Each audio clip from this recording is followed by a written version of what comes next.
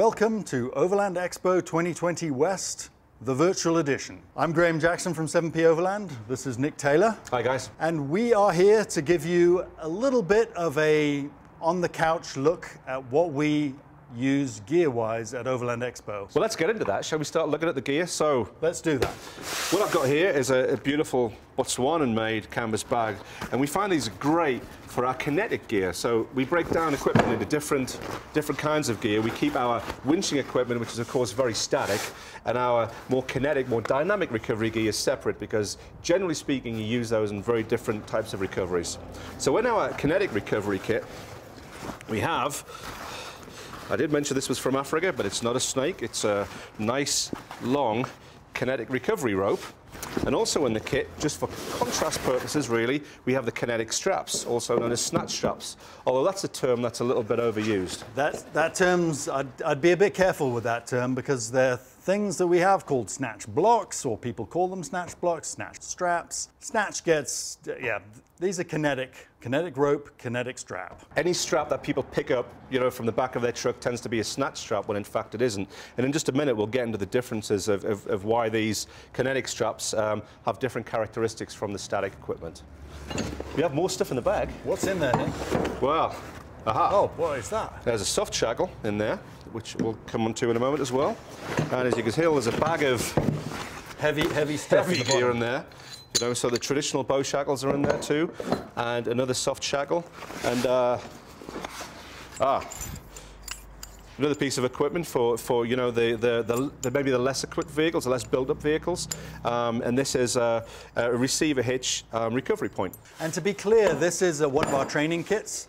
So if you were going to buy a dynamic recovery kit from us, it would come with some of this gear in it, but not all of the gear. So you'd either get a rope or a strap, and then depending on what vehicle you had, you'd get different combinations of the shackles that we have. You know, you can customize our kits to whatever you need to do, but as I say, this is really just focusing on the dynamic type of recoveries.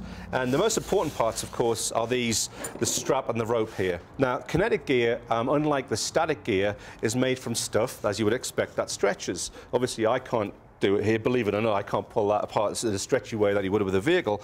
But the rope is woven a particular way. It's made from nylon. The strap is also made from nylon. And really the pros and cons are the ropes stretch more. They stretch to about 30% of their original length. The straps stretch to about 20%. But as you can see, the straps are a little bit more convenient. You know, they pack up better. They take up less room. So if you've got a smaller vehicle, that's an important consideration.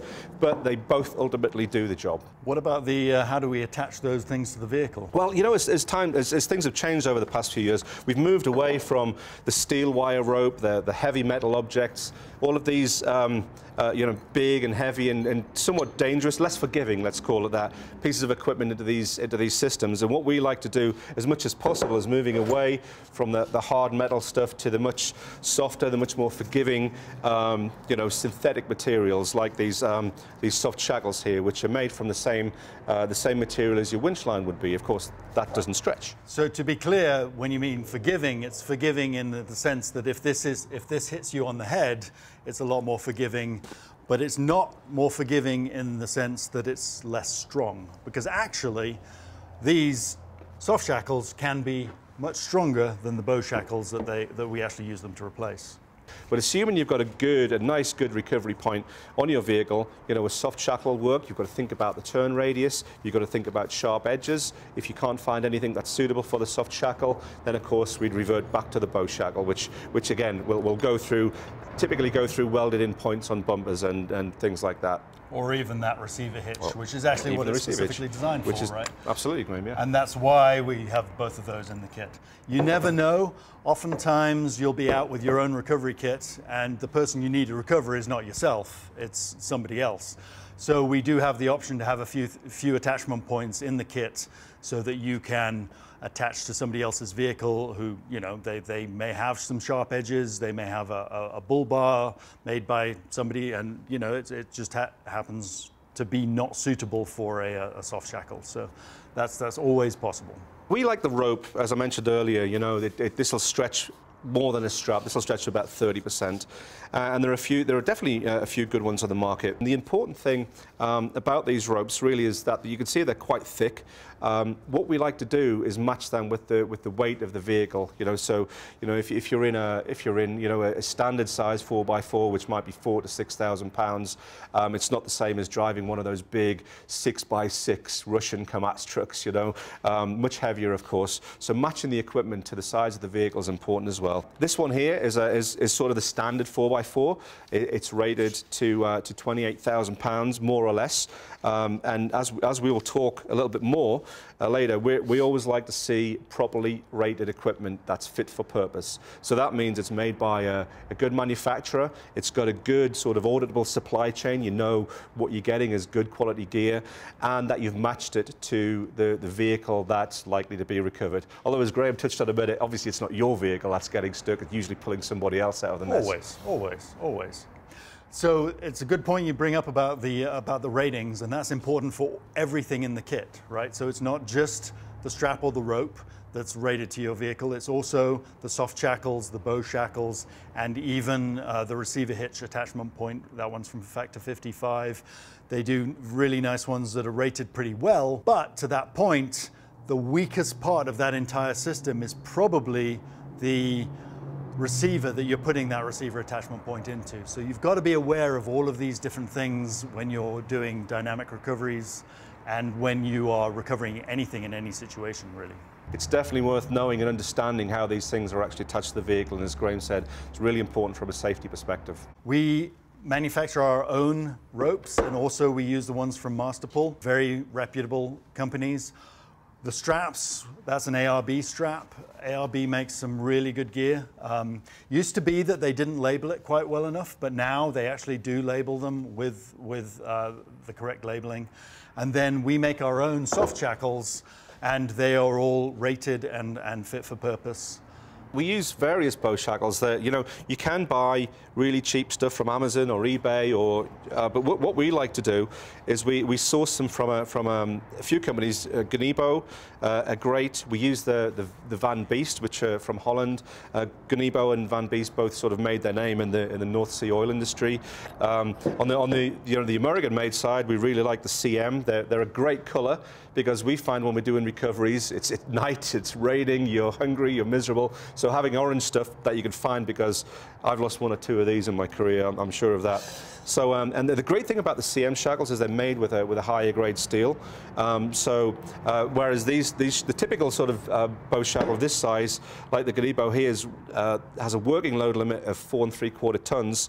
The similar size, exactly the same size shackle from CM has a working load limit of 6.5 tons. So the material makes a difference as well. Be sure that everything has a rating on it, and as Nick said, it comes from a reputable manufacturer. So I think we've covered everything that's in the Kinetic kit. As you can see, it's a very convenient kit. We find that folks like these, even if they're going out by themselves, because it can be quite a quick and easy way of getting yourself, or of course your friend, unstuck. But as you can see, it's quite a small and compact kit. We typically don't have both of these things. We use them for training purposes. You'll either have a rope or a strap with a combination of shackles and perhaps the receiver hitch recovery point if you need it. But I think maybe, Graham, you've got a bag of goodies over there. I have another bag of goodies over here, and this one is actually something we are just about to bring to the market. So this is the 7P basic winch recovery kit. Comes in a beautiful case bag made by the guys at Blue Ridge Overland Gear. Yep, and we've got a couple of soft shackles, just like Nick had over there. One of these fancy things that I'll get into in a minute. A couple of bow shackles, a winch extension, and an endless sling. And that's basically the kit that we use for any vehicle that's got a winch on it. So this is basically your winch recovery kit, as separate from your kinetic or your dynamic recovery kit, which is what Nick went through over there. The materials in this are completely different from the materials in that, for the most part, as far as the straps go, and it's for a different purpose, right? This stuff is all for when you are doing a recovery with one of these bad boys, right? So that's a red winch. Couple of things you need when you're doing a winch recovery. You need something to attach to. Normally, you're thinking about an anchor point, so often people think about a tree, right? Trees are oftentimes really good anchor points, but you have to be very careful with trees. I mean, we don't want to go through and rip up the environment. We don't want to kill trees when we're just trying to do a recovery, things like that. A lot of kits include a tree strap, which is a big, thick strap, a lot like that ARB strap there, but made out of polyester instead of nylon, so it's non-stretchy.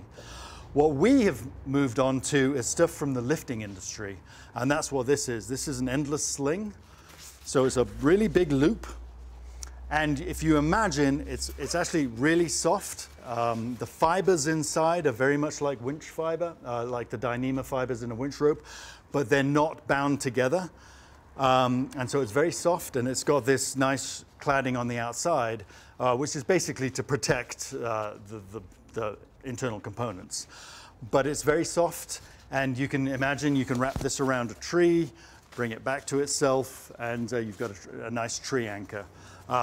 You can wrap it around rocks, you can wrap it around trucks, you can do all sorts of things. So these are very, very, I don't know, dynamic pieces of equipment, but not in that sense. But not in that sense. So this sounds like a funny question. So it's an endless sling? Yes. How long is it? It's an endless sling. This is an 8-foot endless sling. Right. Amazingly enough. So we like the 8 feet, like, because it's a little taller than Graham. It's actually 16 feet. So long. And it's the right kind of size. You know, you can use it for an anchor point around a tree or rocks, as Graham said. You could, at a push, you could use it as a tow rope. If you have two of them in a soft shackle, then we've got a 16-foot tow rope. You know, a bit of space depending on the drivers. Right. The driver behind, of course, it's always their fault. You know, it gives you a bit of wiggle room in case they're not paying as much attention as they should. So you could use it for that type of recovery too. You can pull people out as a conventional tow rope. Again, with anchor points, we've used them in more technical recoveries as well to stabilize vehicles, to use them as safeties. It seems like there's an infinite amount of uses for an endless sling. They're almost an endless number of uses. Yeah, for an infinite sling. We really like them. Having you know, one or two in your kit is really good, and we find, you know, in overlanding, because people are doing them in smaller vehicles, people are living out of vans, you know, and you haven't got much space. So having a piece of equipment that works across for multiple purposes is a really handy thing to have. Now, to get back to something we talked about over on this side, ratings, right? So as we said, everything should have a rating on it. This is from our sister company, 7P Gear, and it's got a rating on it. Actually, the complete supply chain is basically put on here. It's got a manufacturing date, and it's also got the ratings in different configurations. So if you can imagine, you can use this as a basket. So like this, you know, you could use it as, you can choke it. So if you could actually have something through there and use it as a choker, kind of like that. Or you could just use it straight, as a straight pull, like Nick mentioned, if you can use it as a tow rope or something like that. This does not stretch. This is not a dynamic system at all. So there's almost no stretch in this. And it's just made for, like I said, we like to put them around trees as a tree saver, and that's sort of the generic use that we've got for it in this kit. We really do. We can't stress enough, really, the importance of properly rated equipment. If there's anything you can take away from these kind of, you know, what we do at the expo in real life, is take away the fact you need to look at the gear, look for the ratings, understand what a working load limit is, understand what MBS or the minimum break-in strain or strength is on a piece of equipment, understanding what the safety factor is, which is the difference between those two. It's a multiplier between those two things. And a very important thing there, just to note, you said minimum braking strength, MBS. I'd always keep in mind what the actual terminology is, because there are things out there where people use the term maximum instead of minimum. Oh dear. Yes, indeed. That isn't can good. be a trouble. You know, you want to know where this gear fails at, and buying from reputable suppliers that are properly rated, you know, and things like manufacture dates, which we think are important, so you know how old your equipment is. We track on things like these kinetic ropes that I talked about earlier. We'll track the big recoveries and the small recoveries, and then retire them after a few. Of course, you know, our use in training is different from your use, overlanding or traveling wherever you travel. But you know, the manufacture date, the serial numbers are good because serial numbers can be traced back to when it, you know, who made it. So and when someone's literally signed off on a piece of equipment, it gives you more confidence that that's a good piece of equipment. And will you pay a little bit more for that? Of course you will. But actually, you know, you're saving yourself money because otherwise you'll buy something that's rubbish, and then it'll fail or let you down. And as I said earlier, you know, it'll be cold. Wet. You'll be cold, wet, dark, raining. You know, you'll be hungry, you'll be tired. You want your gear to you know, get you out of the mess. It'll work with you, not against you. We've got a few other bits and pieces here. We already went through the bow shackles, which is what we had. Two different bow shackles. We had the Ganebo ones and the CM ones over there. These are the Van Beest ones that Nick mentioned. And again, these are 4 3/4 ton working load limits bow shackles. There's a reason we like the Van Beests, actually. The other stuff's great. Don't get me wrong. We'd only use good gear, of course. The Van Beests, you know, everything's stamped. So these are the smoothest shackle you could buy, which is important. Think about it. We're using these with synthetic materials. We don't want any burring, you know, we don't want any damage to occur to these synthetic fibers. Included as well, we have 2 soft shackles. So you've probably all seen soft shackles, right? Basically, this was, I think they came out of the yachting industry originally. Somebody can correct me if I'm wrong. But basically, if you have one of these on a yacht or on a ship and it goes overboard, well, it's never coming back, right? This stuff is much lighter and it floats. And in fact, pound for pound, obviously, it's a lot stronger than steel. There are lots of different soft shackles out there on the market. Again, as Nick said, always buy rated gear. So it doesn't matter who you get it from, as long as it's rated and it comes from a reputable manufacturer, doesn't really matter who made it. In the manufacturing of these, obviously, there are a couple of things. There's the rope itself, and then there's the splicing to actually make it a piece of rope into a soft shackle, as you see here. So there are different knots that people use. The knot is lovely, and of course, my favourite shirts all have these. They're a little bit smaller than this, of course, but the way to tell, you know, the way to look at the quality of a shackle, one indicator anyway, as Graham said, obviously the ratings. We'll go on and on about the ratings, but where are the ends? You know, often people will cut the rope here, and then they'll apply heat to it, so it's rounded off and not in there. As you can see with the way that we like our shackles to be, is there's no sign of an end anywhere on the shackle. It's very smooth. The tails are tucked nicely back down into the shackle, and we think they are, you know, well, obviously we think they're really good because they're ours. Yeah. But seriously, look at the manufacturers of others. There's a reason that good soft shackles are a bit more expensive. But look at the knots. Look at where the tails are. Look if any heat's been applied. Look at where, you know, the cuts have been made, and that will help you choose a good soft shackle. Because of course there are many available. They've become very common in the past few years, as Graham mentioned. You know, they did come out of the maritime industry, and not only do they float and you can get them when you go away. Imagine having, you know, 600 of these on a boat versus 600 of these. I've no idea. I do come from a coastal town, but I've no idea how many. But the point is, on a fishing boat, you know, moving away from the heavy materials to the lighter materials meant that they could carry more payload, which made them money. So that's where it came from. And also, that's something you wanted to think about in an overland vehicle, right? They call it overloaded for a reason. A lot of people put too much stuff in their vehicles, and obviously if you've got a bunch of these versus a bunch of these, you're gaining extra payload.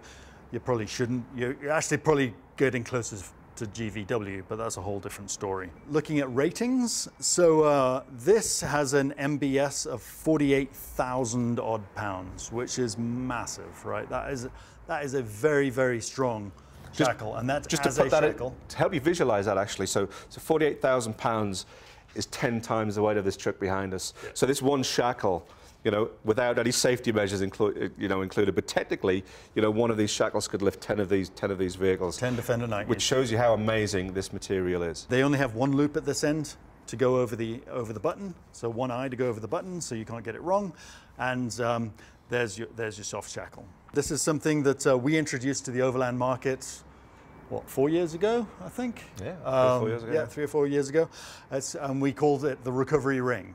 We didn't invent the technology itself, but we brought it to the recreational market as it is. So these have been used on ships as well. So they are very well established in industry. And what it is a replacement for remember what we said earlier, snatch block, actually a pulley block. But if you imagine what it is just a pulley block to run your winch rope around. Does a couple of things for you.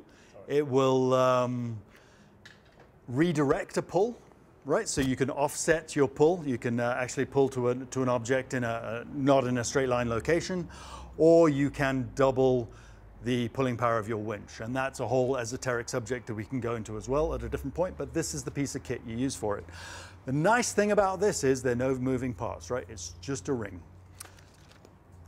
The other part of that is the soft shackle. So you actually put the soft shackle through here, attach that like that, rig it correctly, and oh my gosh, I can't tell you how many videos on YouTube there are where people rig these like this, like this. This is how you rig it. There's only one way to rig it, and this is how it is. And then your winch rope runs through the pulley. This is at an attachment point, and then the ring turns as the winch spools in. So basically, it's just like a pulley. Lovely piece of kit. Yeah, I mean, we like them, we obviously. But again, it's one of those things. It's very compact. This small ring here has an MBS of 36,000 pounds. So that the larger one, which we use on the full-size trucks, is 80,000 pounds, but still quite small and compact. And when you couple them with a soft shackle, and again, remember what we said, having a piece of gear that does multiple things is really important. A soft shackle, again, has a bunch of uses. So again, we match them. The 80,000 pound recovery ring there with this shackle here. Let me make sure it's right. This is an 86,000 pound soft shackle. As you can see, it's a bit bigger than the 40-some thousand pound one Graham was using. Matching those again, but think about this for a big truck. It's quite small, compact, and you can use the shackle for multiple things. Awesome piece of kit, and that's why it's in the winch recovery bag. And then finally, for this kit, we have a winch extension rope, because you will always find not only is it cold, dark, you're hungry, you're tired when you get stuck, but when you run your winch line out, it's always 3.5 feet short from the anchor point you need to get to. It's some kind of law of the universe, I think, isn't it? It's never quite long enough. So basically, what a winch extension rope is just it's just exactly like winch rope. So this is going to be Dyneema, and it's basically got an eye on each end. We've got a soft eye on one end and a hard eye on the other. And then also, as we've been harping on, and you have heard several times in this class already, it's got a rating sheet on it, basically. So it's going to tell you what it's rated to, where it was made, and some other safety stuff like temperature limits and things like that. So very, very important. And this is a 40-foot extension actually on there. So awesome piece of kit to have with your winch. We use these kits extensively at Overland Expo in our training classes. We run the training program at Overland Expo, so if you have an experienced package pass, we're the ones out there doing the training for vehicle recovery, driver training. Well guys, thanks for joining us here today at the 7P HQ. We've enjoyed having you. We hope that you've picked up a couple of tidbits of knowledge, particularly around the safety aspects, the ratings, and making sure that your equipment is fit for purpose. And don't forget to check us out on the web. We're at 7poverland.com. Check out our social media channels. Thanks very much for joining us. Cheers, Slàinte mhath.